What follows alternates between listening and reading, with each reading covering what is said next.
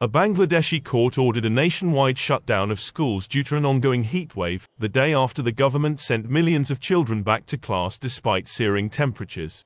Extensive scientific research has found climate change is causing heat waves to become longer, more frequent and more intense. Average temperatures in the capital Dhaka over the past week have been 4 to 5 degrees Celsius higher than the 30-year average for the same period. The government said at least 7 people had died as a result of the extreme heat since the start of April, with maximum temperatures in the capital forecast to remain above 40 degrees until Thursday.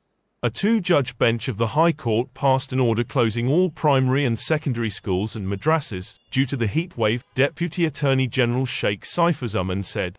Saifuzaman said the court passed the order after it was told by lawyers that several teachers had died in the heat wave, without giving further details. Bangladesh follows the Sunday to Thursday Islamic work week. The order directs schools to remain closed for an estimated 32 million students until the coming Sunday. The government had imposed a week-long national school closure beginning April 21 as the heatwave persisted, but lifted the order over the weekend. Classes had resumed in Dhaka on Sunday with anxious relatives accompanying their children to the school gates. Bangladesh's Weather Bureau has said that temperatures would not recede until Thursday at the earliest.